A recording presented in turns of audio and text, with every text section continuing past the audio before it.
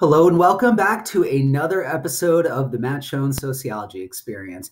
Going to be continuing our discussion on gentrification today. And the material we covered today, in conjunction with the material that we covered on Monday, promises to be very helpful as you write that last reaction paper that you have to write for me. I know we've been doing a lot of work here. Please know I appreciate it, and please know that there are benefits. There are real strong benefits to getting the majority of your points taken care of prior to these last couple weeks, when inevitably chaotic things will continue to occur and the chance of unpredictable things happening likely rises and likely goes up. So I want to cover the outcomes of gentrification today. Last time I described and defined the process of gentrification and the causes of gentrification. Today, what I want to do is uncover the effects of gentrification with a special focus on what is often implied or understood to be the primary thing to fear or to worry about with gentrification. And that is displacement of longtime residents, people who have lived in a specific community for a long time, people who are perhaps at a socioeconomic status that makes them more vulnerable to displacement. You should know that we have already established that this is one of the most controversial trends in urban affairs. And it's not hard to see why. The idea that someone who has lived in a community for 25 years now has to leave it because they can't afford to stay where they are anymore. Yeah, part of that's just capitalism, but the other part of that strikes the vast majority of us as a bit unfair. And it strikes many community residents themselves as a bit unfair, because if they lived in the place when nobody wanted to be there, why should they have to move all of a sudden exactly when it's becoming attractive, exactly when the quality of life is starting to increase? And that does happen as a result of gentrification. So towards the end of this, we will go over how much displacement actually occurs and what is the true extent of gentrification nationwide. Another thing to keep in mind is that gentrification is by no means limited to the United States. It is not an America only thing. Gentrification is being discussed all across Europe as well. Especially Berlin. Berlin is a city that is one of my favorite cities in the world, and B, a shockingly affordable European capital to both visit and to live in. And so what Berlin has done, the Berlin mayor has taken the fairly unprecedented step of freezing rents, all of them, whether you're in a low-income area or a very posh high-income area. All rents have been frozen for the next 5 years. Now that, and I say for the next 5 years, it's really the next 4 because this happened about a year ago. And so that's one of those things that appeals to the German sensibility of fairness, the fact that everybody's getting their rent frozen, whether they're paying a little or a lot. But it's also meant to be a one-time just sort of freeze in the moment and saying, look, we think that the city is changing too fast. We think that the city is changing in a way that's out of our control. So let's just hit the pause button, figure out who needs support, figure out what's going on in the neighborhoods, and kind of move from there. But that's what you're seeing here. This picture that you're seeing is actually resistance. It's graffiti resisting gentrification in Berlin, Germany. So this is by no means limited to just what you see in New York, Los Angeles, Seattle, or Boston. Okay. Now, I previously went over the causes of gentrification. I talked about the job growth, specifically in the fire and the tech industry. I talked about the rent differentials that created a real nice market opportunity for people who didn't have a lot, who had a lot of earning potential, but not a lot of earnings saved up. Talked about the increasing urban preferences among my generation, and specifically among creative types. We talked about the fact that nobody my age wants to have a family anymore because that's just really scary. We talked about the increasing quality of life within urban areas, and in my opinion, the most severe cause, the fact that there just isn't enough housing to go around. There isn't enough housing of any kind to go around. Okay, so that creates gentrification, which has the following effects. It hits the property values of the area in an upward way.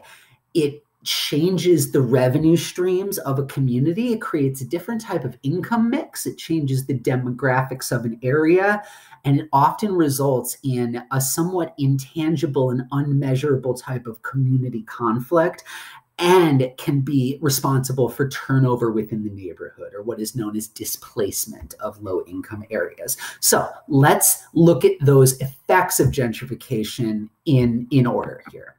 First, wanted to talk about the property values. The process of gentrification is such that people who are buying into areas often put some money into renovating the structures that they buy. And even if you're just renting, your landlord will start to fund improvements to the area, will start to fund physical improvements in a way that makes the area a little bit more it makes it more reasonable for them to increase the rent and to upcharge what they're already charging. So part of that is modest renovation. The other part of that is the value of urban land is often a result of financial speculation as well. So if you're talking about Williamsburg, Brooklyn, which that's right here, by the way, this map of Brooklyn, you can see this part in white here is Manhattan. The neighborhoods, the census tracts of Brooklyn here are coded based off of the increase in the property values, 174% in Williamsburg, Brooklyn. These inner parts of Brooklyn as well, on the western side of the borough, also pretty severe increases in property values. Part of that is the physical improvements, but another part of that, and don't lose track of this, is developers start to want to build in an area that seems hot, or they want to buy into an area that seems like it's getting hot. And so as a result, that extra money that's flowing into the area upswings the property values. The rents almost always rise accordingly. Cities can get in front of this in an extreme way, the way that Berlin has, or in a much more modest way through types of rent control in various neighborhoods, which is really what New York has done. But over time, the area is going to see an increase in property values. That increase in property values generally funds a different type of revenue stream and a different type of income mix within a gentrified neighborhood and community. So the demographics of the neighborhood change, and it changes racially, ethnically, but for now, let's just think about the type of person that's moving into a gentrifying area. We previously said in our definition of gentrification that it's the process of high income residents moving into previously low income areas. So let's take a look at what's going on this graph here. It is the per capita income, 1990 and 2012, split across city centers and the entire country. So if I look at what the per capita income in U.S. city centers in 1990, you're looking at $21,000. By 2012, that was $41,000. So that's an influx in wealthier people choosing to live in cities, in a bit of a reversal of what had happened over many decades in the era of white flight and suburbanization. You can see that the growth in the other parts of the country was not nearly as serious, from 26,699 to 28,051. The poverty rate declined in city centers from 29.3% down to 25.7%, at the same time that the poverty rate throughout the country actually rose over this 22-year stretch.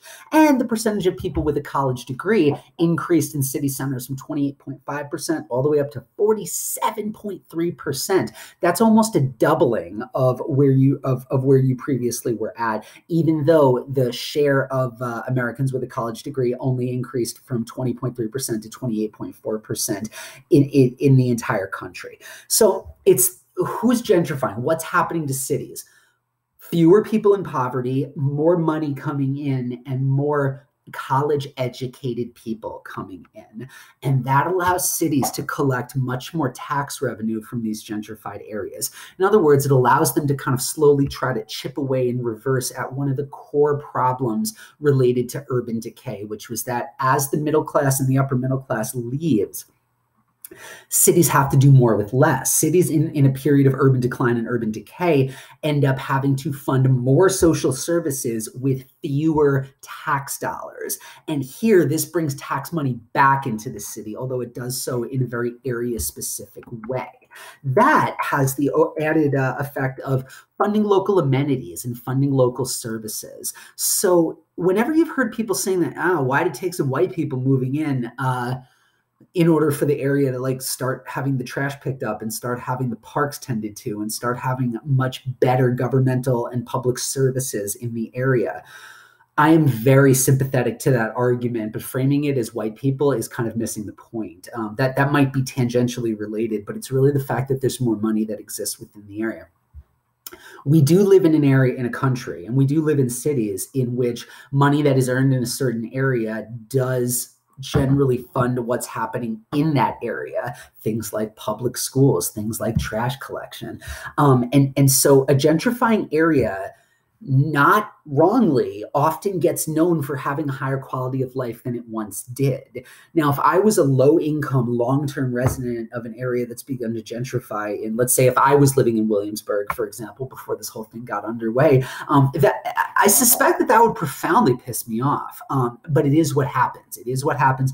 And it's part of the reason why, to kind of preview where this is going, it's part of the reason why displacement is not nearly as severe as it's sometimes expected to be, because even though people gripe about why wasn't the area cared about previously, a lot of people like these changes, and a lot of people grudgingly accept that, yeah, this is a higher quality of life, and do what they can to hang on. But more on that at a later point. So the revenue streams and the fact that there's a more diverse income mix, you have a much higher ceiling to the type of person that's living in city centers and these major metro areas, that creates an alteration of the revenue streams. And it's part of the reason why, a lot of people who run cities talk a big game about gentrification, but it doesn't seem to me like anybody really embedded in the growth machine has any real interest in controlling it.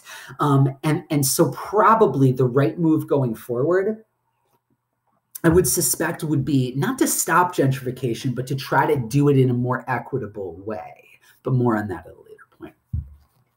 So the revenue streams are going up and the income mix is getting higher, especially it's not that the ceiling has gotten lower. It's that it's not that the floor has gotten lower. It's that the ceiling has gotten larger. Okay. Now, in terms of race and ethnicity, the area often, but not exclusively, increases its proportion of white residents and households. So let's take a look at the Central District in Seattle, one of the more gentrified cities in the country. In 1970, this was a very black neighborhood, 73% black, 16% white. What happens by 2019? 62% white and 14% black. It's almost like a flipping of what the neighborhood looked like in 1970. Now, 1970 is a long time, and it would be, quite frankly, myopic to pretend that the neighborhood is not going to change at all just in a normal way. But that's a pretty severe turnover. That's a very severe turnover. If you're wondering this proportion of other in a place like Seattle, that's likely driven by the influx of the Asian population. Both Asian Americans and Asian immigrants, both are known to live in Seattle in disproportionate numbers. So yeah, so from 16% white in 1970 to 53% white by the 2010 census, all the way up to 62% by 2019. That's a big deal. That's a really, really big deal. However, the turnover does not have to be racialized. If you're looking for other cities and neighborhoods where you've seen an increase in the white non-Hispanic population, a neighborhood like Jamaica Plains in Boston, a very historically black neighborhood in Boston, has seen a pretty severe, a pretty dramatic increase in the white population over the past several decades.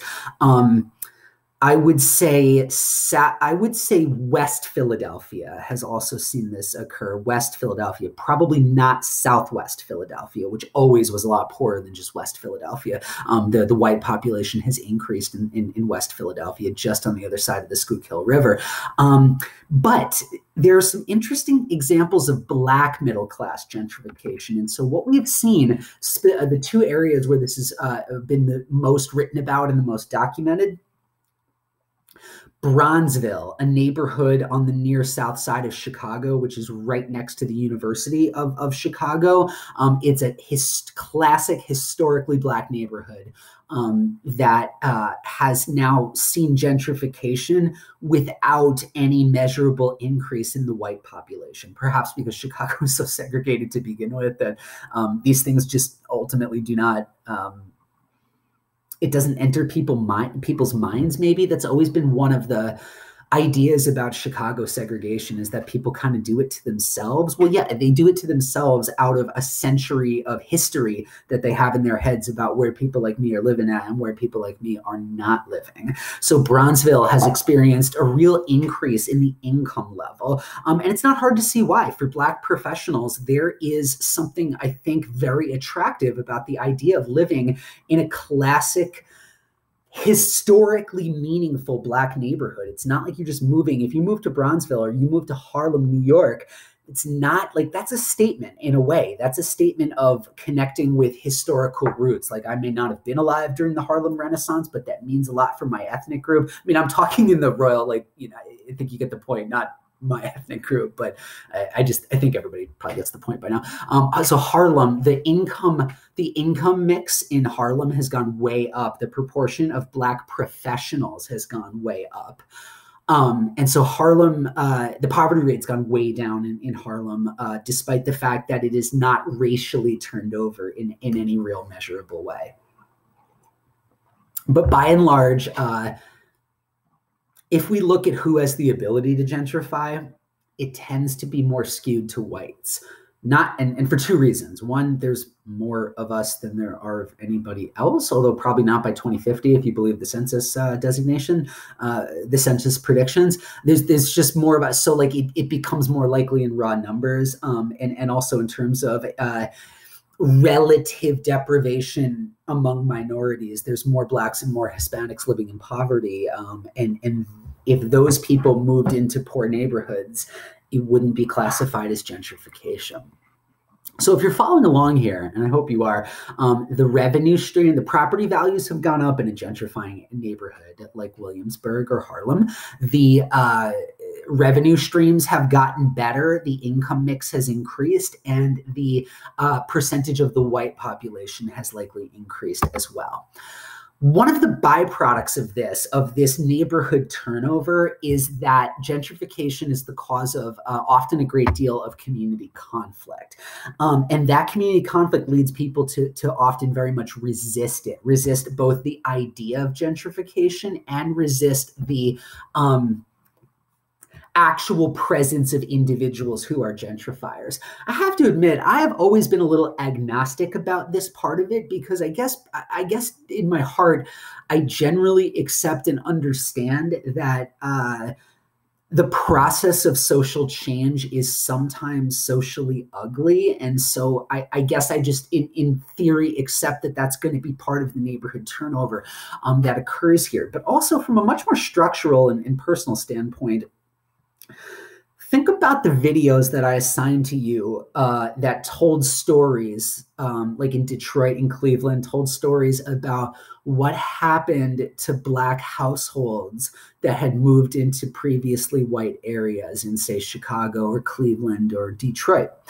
The level of abuse and harassment that was directed towards those people was absolutely just a preposterous level of harassment and abuse. And so if right now young college educated whites moving into Crown Heights, for example, which is a very recently gentrifying neighborhood of central Brooklyn, if the payback on that is that young white families have trouble making friends with their neighbors who are distrustful of them, I guess I don't feel like that's an unfair exchange. You know, I feel like that's part of it, right? That's part of the history here. But it's not hard to see why people living in a gentrifying neighborhood might develop fear and trepidation about the process. First, there's fear of displacement. Spike Lee, a while back, had a tremendous rant about this, specifically related to his native Brooklyn, about how the fear was that you were going to have large-scale removal of the populations of the people that had previously relied upon what that neighborhood had to offer. And even if that neighborhood didn't have much to offer, it still provided networks of survival, and networks that allowed people to navigate whatever the social situation was. There's a real fear of displacement, and people do have a natural fear of change. I think that's a very human characteristic for us to have. There is sometimes just resentment of change, not just because why didn't we get any attention and investment earlier, but just the older we get, I think the worse off we are with change of any kind that surrounds us. And there's a real loss of the networks. There's a real loss of fear of the cohesion that people want to develop in their neighborhoods and their communities. It does make me sad to say this, but I really do believe it. We no longer live in a country in which living next door to somebody is a meaningful thing that you have in common with that person. I always hear this from people my age who are living, who have moved around and moved into certain neighborhoods. They say, well, I don't hang out with my neighbors. I'm not friends with my neighbors. We just don't have anything in common. And I always think to myself, it's only recently that living next door to somebody ceased to be a thing that you had meaningfully in common with them. But there's been a real retreat from public life. There's been a retreat from public social relationships to much more private lives. The number of friends we have is lower. The number of networks, the cohesion of our networks is lower. And I don't think it's just because we move around a little bit more often than we used to. In fact, many parts of the country, people are a lot less mobile than they ever were. So if I just look at if I just think about the economics of it, from 2000 to 2015, the following two things happened. Rents increased nationally 53%. Rents increased for many reasons. Not the least of which that landowners realized that they could charge more, they could get away with charging more. Also, laws governing real estate speculation generally were a lot lower. There's a lot more turnover, a lot more demand in urban areas. And then I didn't mention this last time, but I probably should have. Another one of the legacies of the Great Recession for people my age is none of us have any money saved up to actually buy a home. And that's very problematic. It's very tricky. We got through our 20s. Like the day I graduated with my PhD, I had about $1,500 in a savings account. I was 28 and I had made no progress over this period of economic advancement that had occurred, post Great Recession. We went back to school. We were working part-time or freelance jobs. We didn't save the money we needed. If you want to buy a home, you typically need about 20% down payment to make that happen. You got 20% of even $160,000 laying around? Yeah, I didn't either. And so what this did is a whole bunch of people that used to put money into the housing market and therefore exit the rental market never did. And that's created a lot of excess pressure on apartments and they have just not built housing stock in a way that would have lowered the price for everybody.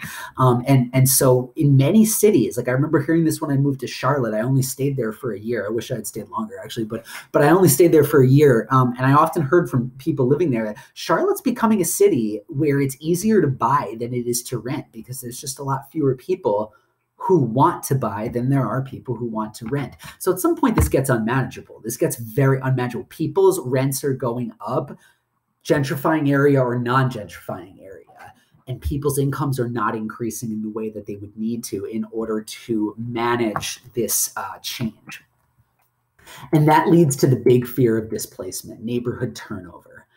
How much displacement actually occurs as a direct result of displacement? And yes, I am using the term direct result very carefully here because I have moved a bunch of times in my life, and it has never been because I got displaced for rising rents. People move for a ton of different reasons. So, directly, the real authority on displacement in gentrifying cities is Lance Freeman, who recently was at Temple University. I think he has in Philadelphia, but I think he's moved to a school in New York City now. Not a ton, actually, not a ton. What we're looking at here on this graph, the probability of moving and the probability of being displaced. Let's look first at a gentrifying neighborhood. The probability of moving was the probability of moving in a gentrifying neighborhood was 0.14% and 0.1% across the two samples, right? The two cities that were being examined here, New York City and Philadelphia. And in a non-gentrifying neighborhood, it only goes up slightly to about 13%. On one of the samples here. So what am I looking at here with the coefficients? What am I looking at with the probability? Well, the probability of leaving a gentrifying area, right? Again, if I look at the actual odds ratio, 1.4% for a gentrifying area, which is only a little bit higher of 0.9% for a non-gentrifying neighborhood. So this isn't a major difference here. Displacement is one of those things that it absolutely occurs, but not nearly the way that we tend to think that it does. And that's because there are a lot of reasons why somebody might move. There's just a lot of reasons why somebody might end up having to move. If you go back here, the probability of moving 14%, 13%, the probability of being displaced is far lower than the probability of moving. So I want you to think about why one might move over the course of their lives or over the course of their tenure within a city. I moved from Yonkers to Philadelphia to go to college, and I moved from Philadelphia to Columbus in order to go to grad school. And I moved from Columbus to Charlotte for work, and I moved from Charlotte to Ann Arbor for work. So none of that dealt with displacement. None of that, just because you are leaving an area does not mean it's a result of direct displacement. So people move all the time for new jobs. People move all the time for family reasons, to be either because I'm starting a family or to be closer to the family of origin for myself or maybe for a spouse. LOL on that for me. People move for school. That's the primary reason why I've moved throughout my life, is to either attend different schools or to go to different schools. They might move because they have new priorities. They might just not need the place, the assets of their neighborhood the way that they used to, or because new housing just opened up somewhere else. A study of New York City and Boston actually found that poor residents in a gentrifying neighborhood became 20% less likely to move during gentrification. And again, if you look at this graph here, the percentage of residential mobility in San Francisco, a very gentrified city, persons 1 year and older living in the same household as 1 year ago. These southern parts of San Francisco and the Southern Bay, the darker it is, the more people, like the less turnover that there is. But there's a lot of just normal turnover in the course of San Francisco. And so that can't entirely be as a result of displacement. A lot of that is just we move throughout the life course. We always have, and we generally always will. And so how do we make sense of this somewhat paradoxical finding of New York City and Boston? Well, generally, there's been qualitative studies of these two cities, of New York and Boston, of Portland, Oregon, another high gentrification city, and of Chicago. And what is found is that people, even if they're grumbling about what is happening, people generally want to stay in the neighborhood that A, is my home, and B, is a place that is now actually improving. And why am I going to try to leave that? Like, if I have any chance of holding on, I often will. There are three factors that actually serve to limit immediate displacement. The first is the fact that urban neighborhoods always have a high turnover rate. A recent study by the Bureau of Labor and Statistics found that over a 5-year span, 50% of all urban residents move anyway. There's just a lot of turnover to begin with. So people are moving, and it's not necessarily a result of displacement, even if that might become a displacing factor at a later point. point. Second reason is that gentrifying neighborhoods often have a lot of high initial vacancy. So that allows newcomers to fill those vacant units without actually displacing anybody. If you look at a very highly gentrified neighborhood, Boston's South End, pretty interesting neighborhood actually, that was 25% vacant in 1970. Now, by 2010, 2% vacant. So now, only now is really the point in which you're going to see the prices spike to the point where displacement might start occurring. And then, very interestingly, collective efficacy. Neighborhoods have the ability to organize to save residents that might be threatened by displacement or might be threatened by displacement of any kind. So a neighborhood that has been particularly adept at doing this is Chinatown in New York City, which is sort of New York's last like real thriving immigrant community. Manhattan's at least. There's plenty in Brooklyn and Queens and the Bronx. And so what you're seeing, there's so much collective advocacy. There's very tightly knit relationships in Chinatown. People generally rent apartments on the basis of personal relationships there. And it really stops potential gentrifiers in their tracks because they cannot get an influx. They cannot get an entry point into the neighborhood's rental market. It's too difficult to navigate the ethnic, the cultural. It's too difficult to navigate the customs of the area. It's too difficult to develop the cultural capital that's needed to do business and to rent in a place like Chinatown. So you kind of rely upon personal relationships. And that's why Chinatown, despite occupying potentially very valuable urban land, has stayed very Chinese for decades and decades and decades. And it's even, Chinatown's actually expanding, believe it or not. It's almost like it's a working class immigrant neighborhood that's actually expanding instead of getting eaten up by gentrifiers. If you've ever been to that part of Lower Manhattan, you'll know that Chinatown is right next to Little Italy. Once a thriving neighborhood of 40 blocks of ethnic Italian households, it's been reduced to essentially one street of restaurants and bakeries. And that's it. And that's because the Italians didn't really organize in the way that the Chinese did. The Italians became white like anybody else and moved to the suburbs. Chinatown has for years now been kind of creeping into Little Italy. Like you go to Little Italy and neighborhoods that used to be very Italian, you're seeing more and more Chinese characters there. The same thing is happening in the opposite direction from Little Italy, where you're seeing Chinatown creep into parts of the Lower East Side. And that shows you that neighborhoods that might have been vulnerable to gentrification, these are neighborhoods that can, in many cases, organize. And so as a result, my finding has always been that displacement is not a direct relationship, but it absolutely exists. And when it hits, it can hit somewhat hard. Raw numbers can be very high. And those people have legitimate stories to tell, even when the rates are very low, even when the rates are maybe not statistically significant. The city of New York itself admits and has published data to the effect of 10,000 people every year being displaced due to rising rents. New York City has over 8 million people living in it. 8 million people in New York City. And so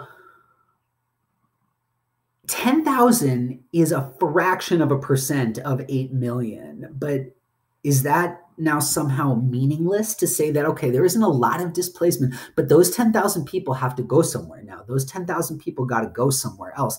So what's going on? How do these people hold on? How do people who might be prone to displacement resist that displacement? Well, there's a lot of ways, but in New York, there's less displacement than maybe in a place like DC because a lot of units are rent controlled. And what rent control means is that it limits the percentage increase that your landlord is legally allowed to charge you on a year-to-year basis to stay in your unit. And so what that does, it allows me to say, okay, your rent has gone up 3% or your rent has gone up 2.5%. 100%. I cannot say your rent has gone up 300% because I want to get you the fuck out of this area and I want to get richer people here that will pay a hell of a lot more. A lot of New York City is rent controlled. And so that has allowed many people to hold on, even as gentrification has occurred in their neighborhood. It hasn't actually displaced them from parts of Brooklyn and Upper Manhattan. That allows many people to hold on, and is probably something for a lot of cities to look into, especially now, especially with so many people getting laid off. A national legislation to freeze rent increases would be a very wise policy to pursue, I think. Also, home ownership is a part of this. The fact that you see San Francisco has had a lot of gentrification and not a ton of displacement, largely because home ownership was so high. And so one of the ways to protect working class areas or Black areas from displacement is to maybe pursue policies that increase home ownership in those communities and in those areas, because then they can't be displaced by rising rents. The only thing that can affect them there is rising property taxes, which, to be clear, is a threat and is a worry. But neighborhoods have proven to be able to weather it in places like San Francisco. San Francisco had very high home ownership, and as a result, those people, if anything, saw a benefit from the insane spike in property values. But it doesn't allow anybody new to move into that neighborhood that previously might have been the type of person that would have moved into a lower income neighborhood. Municipalities can offer subsidies. My understanding is that Minneapolis is offering subsidies to people to stay in their areas, even if they can't afford it, like make it so that way they can afford it. And why would they do that? Well, there is something lost when there's a very high turnover in a neighborhood. It ends up robbing the city of so much of its dynamism and so much of its institutional knowledge. So some cities will offer subsidies to allow others to continue to stay in neighborhoods maybe that they otherwise wouldn't have been able to afford. Our generation, mine and yours, is doubling up all the time. Like, a lot of you are going to end up living with roommates throughout your 20s. So doubling up, tripling up, living in overcrowded units has always been a way that people lived in urban areas when they personally couldn't afford it. Maybe 4 or 5 of us together can afford New York City. Sometimes you work it out with your landlord, or sometimes you just grit your teeth and pay more. And that's probably what the modal outcome here is. It's probably what is most common, is for people to just ultimately pay more. So not many people are directly displaced, but here's how the process of neighborhood transition happens. When they move, they are not replaced by households of the same class. The gentrification process moves newer, higher income residents into the area. And over a 20 to 30 year time frame, sometimes much more rapid in the case of, say, San Francisco, the area just gets inaccessible. You'll have an area that was previously known as a place that low-income residents and households could live and still live in cities. And now over time, they can't access those neighborhoods anymore. So that forces them out into other areas. If I look at the data here, this is the probability a renter will move involuntarily, either through displacement or eviction or whatever, in over a 2-year time frame. In a, let me see what is going on here down here at the bottom. I gotta move this. Among all renters, the probability of moving involuntarily is 13%. Among renters in gentrifying neighborhoods, the probability of moving involuntarily is 15.6%. So this is sort of happening everywhere, and it's only very slightly higher in a gentrifying area. Over time, though, I cannot stress this enough, the area turns over to become a gentrified area. That used to be a place. It's not so much that the long-term residents themselves are being harmed. What gentrification does is it cuts off a neighborhood of opportunity for low-income residents who simply can't afford these prices anymore. And when displacement does occur, people are shown to rarely move to a neighborhood that's as good or better than the neighborhood that they've been forced out of. They often move to a much worse neighborhood. And so the gentrification puzzle, I almost wish we had a different word for that, because gentrification makes it sound very British to me, and I don't like that. It's almost like it's the other side of concentrated poverty. It's concentrated urban wealth. That's what you're creating through gentrification. And so what this creates is a greater likelihood that we'll see concentrated poverty, because the poor people who maybe just got ejected don't have anywhere to go except a neighborhood of concentrated poverty. And so if I conceptualize it that way, context is key. Context is key. Where are people ultimately going? I only want to think about gentrification as it relates to concentrated poverty. I want to conceptualize those two things together. And that leads me to a discussion, a much like a 30,000 foot discussion of just urban inequality and national inequality. We know that's going up. So why is it a surprise to people that that has effects at the neighborhood level? In my opinion, gentrification, it's not strictly speaking or really the problem in urban inequality. And it is definitely not the solution, because it's going to create just as many problems as it fixes. But something I really want you to think of, like gentrification, it is what's mildly amusing to me is how often the people who are the most vocal resistors of gentrification and the loudest critics of gentrification are often people who were they themselves gentrifiers at a previous time. And so the second they move in, they start to complain about gentrification over and above them. And so it reminds me of that famous French quote from Louis the 14th or Louis the whatever, who said, it's in French, but it translates to "after me, the flood." Like once I get I've moved into this area, I'm not the problem. Everybody else is the problem. And neighborhoods and communities will never develop collective efficacy as long as that is something that that is in existence.